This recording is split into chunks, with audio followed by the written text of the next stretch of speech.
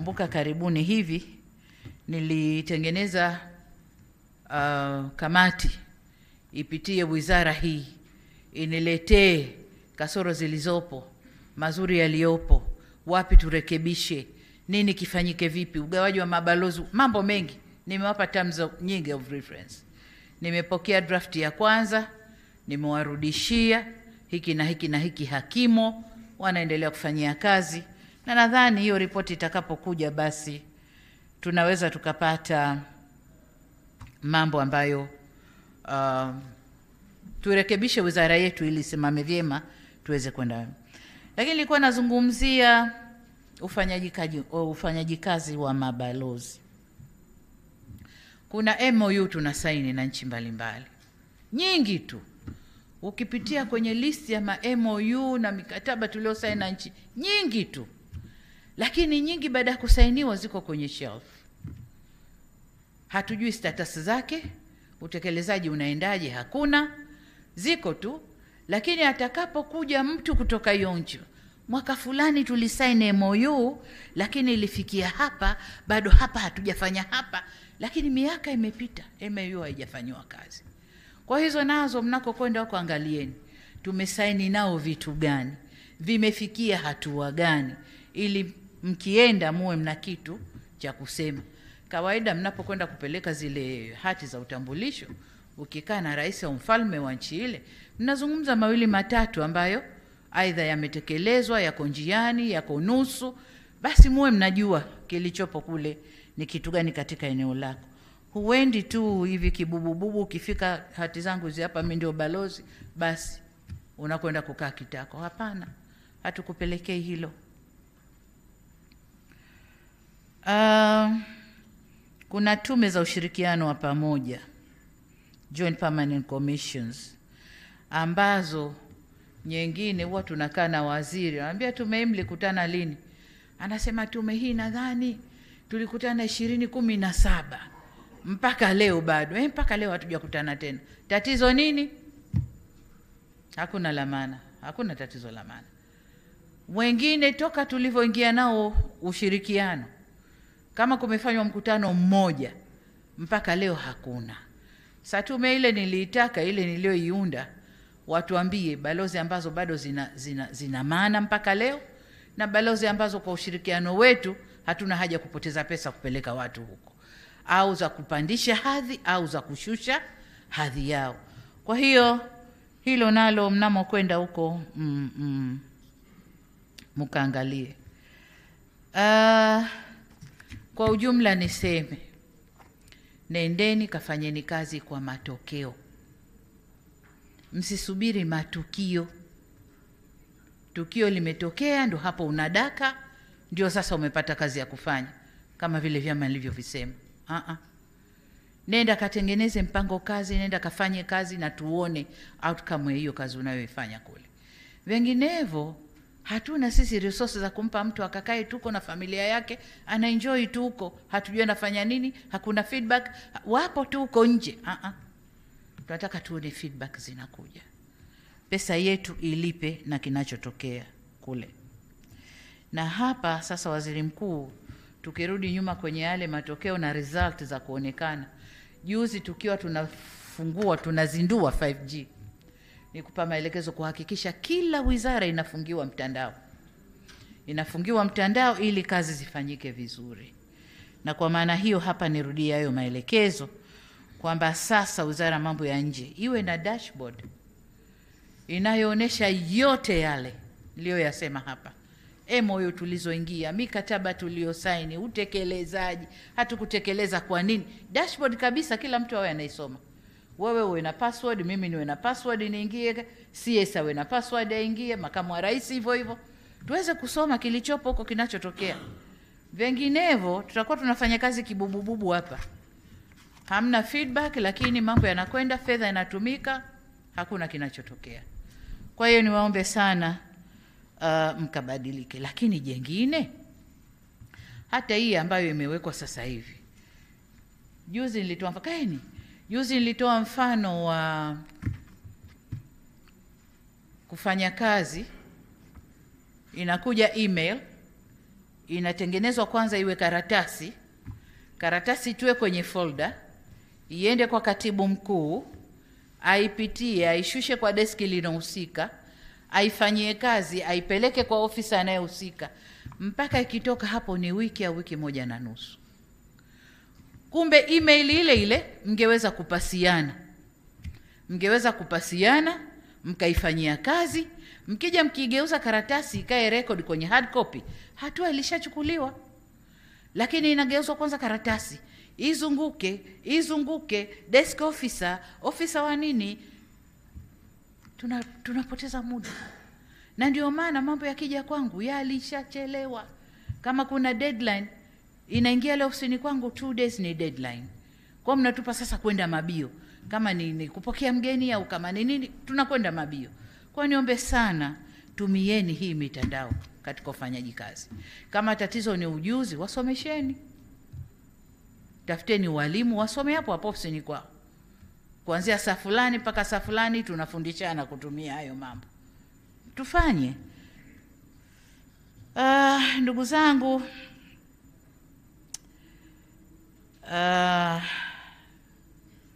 mabalozi mnaokwenda na walioko. Kuna mabalozi ambao anakaa kwenye nchi moja lakini anaiwakilisha Tanzania kwenye nchi kadhaa. Sasa unakuta balozi huu hata ile nchi anayokaa hajaleta hata taarifa hiyo, au hakuna lamana lililotokea baina ya Tanzania na ile nchi aliyopo.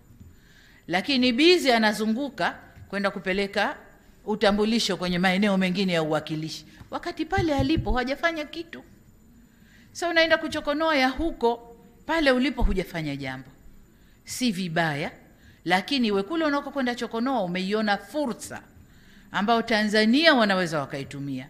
Kimbilia haraka, peleka vitambulisho vyako, wakutambua ufanye kazi. Lakini kama hakuna kitu na pale ulipo hujafanya kitu, bado unazunguka kuchu, bado sijapangiwa huku, sijapeleka vitambulisho. Hata ukipeleka, productivity iko wapi? Tunataka tuone outcome, sio tu kutambulika kwamba uko hapo. Outcome ya kule uliko ni kitu gani? Jambo jingine, geographical representation, ambayo kamati wameizungumza, lakini na kama nilivyosema hapa, tujipange sasa kutokana na mabadiliko ya ulimwenguni yanayotokea. Siasa za ukanda, mapinduzi ya viwanda, mambo mengine. Tanzania tuna fit in vizuri wapi kuna nini tutakipata vizuri, wapi hakuna nini. Kwa hiyo tupeleke watu na hata tunapopeleka mabalozi uwezo wao kwenye hayo maeneo tunayowapeleka. Kwa mfano, Hamis Musa alikuwa Ufaransa akiwakilisha UNESCO, Tanzania kwenye UNESCO. Lakini ilipotokea haya mapengo nikasema hapana. Huyo alikuwa katibu mkuu fedha na amefanya vizuri sana. Kwa mambo ya mikopo, mambo sijui ya nini anayajua vizuri. China ni best ally wa kwetu. Tunakopa sana huko, tunafanyaje huko sana. Kazi nyingi tunafanya na huko, uwekezaji nini. Nimemchomoa Ufaransa na mpeleka China, nikijua kwamba kule anakwenda kuwa very very useful, na hilo ndilo nalokupelekea. Kwa hiyo tunajipanga kwa aina hiyo. Tuseme huyu Aweso, yeye kakulia huko kwa Waarabu huko. Nikasema dhali kakulia huko, namtoa huko nampeleka huko. Na wengine. Jakano alikuwa South Korea. Nimekupeleka wapi sasa hivi? Bujumbura. Haya, utaleta ujuzi wa South Korea kwenda Bujumbura. Kwa hiyo ni hivyo, unajaribu kuona, karibuni tukaeni. Unajaribu kuona wapi nani atakuwa useful wapi, ndio unawapeleka. Wazoefu akina Naimi wanakwenda huko Vienna siju kutuwakilisha kwenye mataifa. Lakini ameshafanya kazi kubwa kwenye vituo vikubwa, sina wasiwasi anakwenda kufanya kitu gani. Naibu katibu mkuu Fatma, nikasema ngoja aende kwa Mangaenzi huko Omani. Akatuwakilisha huko Omani, lugha yake na wale inasema sawa. Kwa hiyo anaacha unaibu katibu mkuu anakwenda Omani. Hupeleki tu mtu kwa sababu unapeleka kuwe na balozi. unapeleka mtu ambaye atakwenda kuwakilisha vizuri. Kwa hiyo hivyo ndo tunavyokwenda sasa, geographical representation. Nani anakwenda wapi kwa madhumuni yapi? Hivyo. Sasa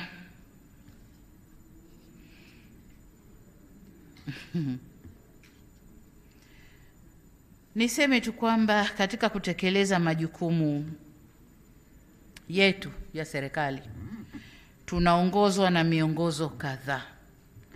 Kwanza, ilani ya Chama cha Mapinduzi, na uhakika baadhi yenu mabalozi hamuijui ilani ya Chama cha Mapinduzi. Lakini pili, tunaongozwa na dira yetu 2025 ambayo inamalizika 25, tunaanza kuandika nyingine. Tunaongozwa na mipango yetu ya miaka mitano ambao sasa tuko kwenye mpango wa 3 wa miaka mitano.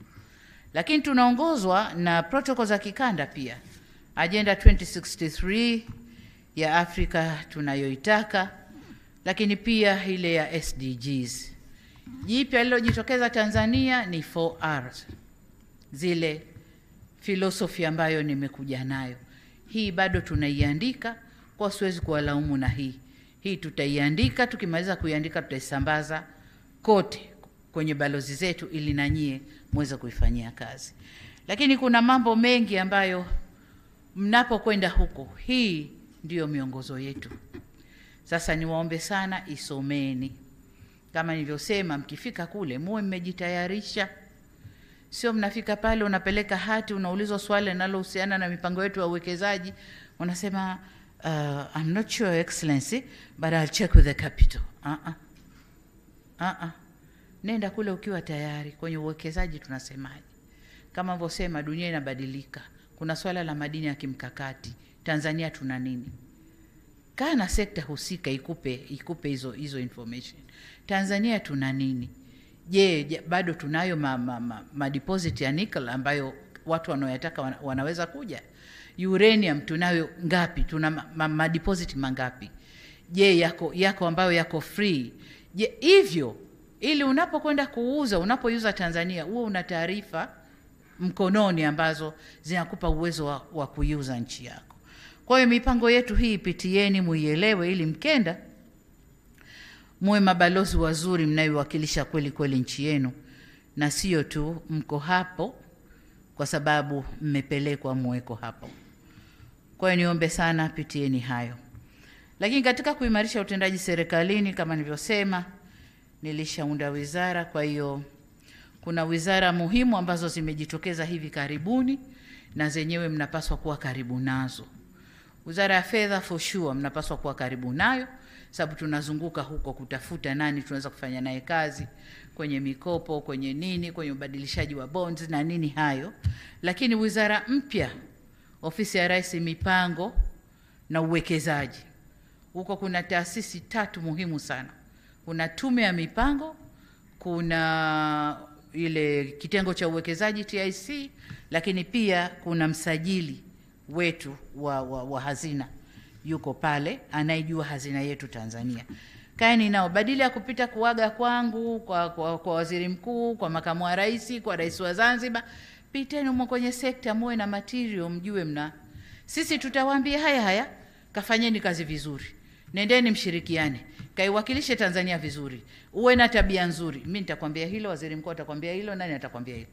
Piteni kwenye sekta, mjue mnabeba vitu gani mnakwenda navyo kule, ili muwe na bodi ya utalii. Kwa mfano ni sehemu nyingine ambayo mnaweza pia kukaa nao mkajua mipango yao kwenye utalii. Kama si bodi, basi wizara.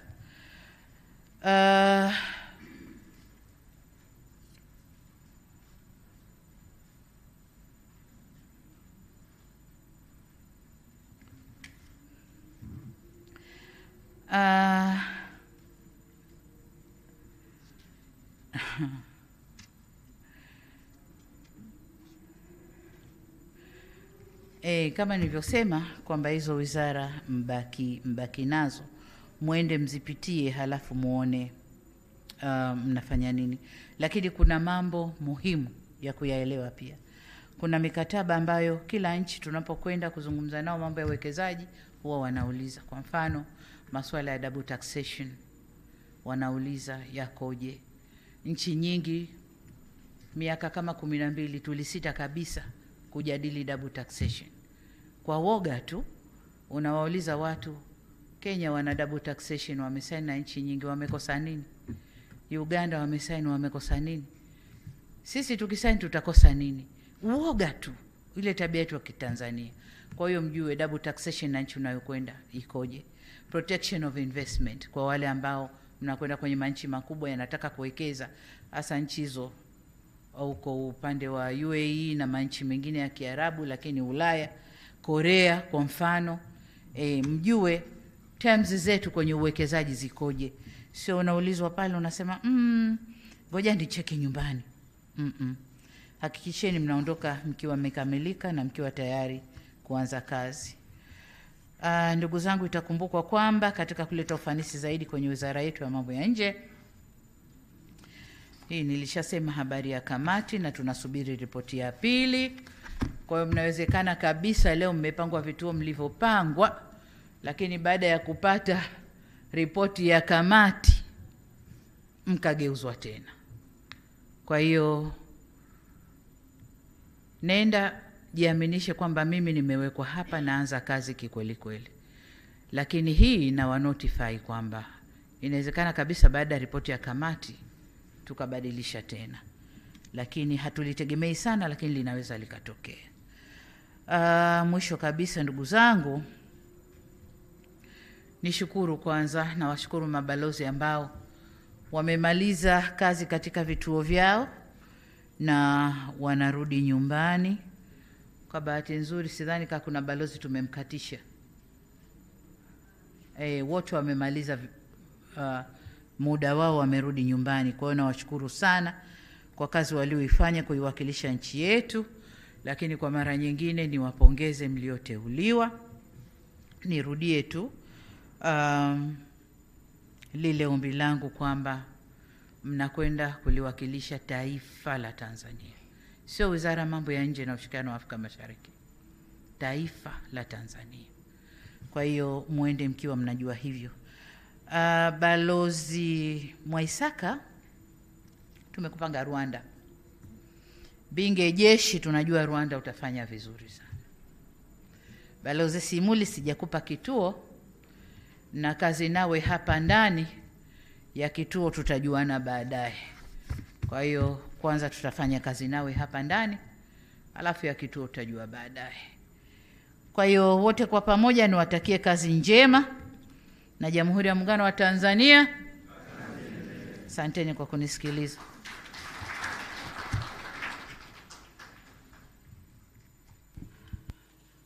Asante sana Mheshimiwa Rais, na mpaka kufikia hapo tumefika mwisho wa shughuli yetu, lakini hatua ya mwisho kabisa tutakuwa na picha kwa pale nje.